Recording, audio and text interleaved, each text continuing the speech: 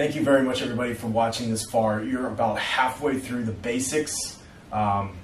Just want to make a quick point as I get to underwriting this episode. Generally speaking, in all these videos, almost all these conditions are true, except there are certain situations where there are exceptions. So these aren't definite absolute rules, but they are almost always applied everywhere across the board. Now, underwriting, I wanted to make a point here.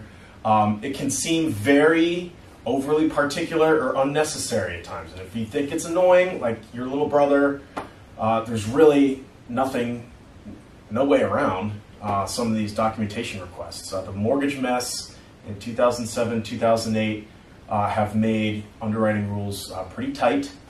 And by the way, all these rules that we use come from Fannie Mae and Freddie Mac for the most part.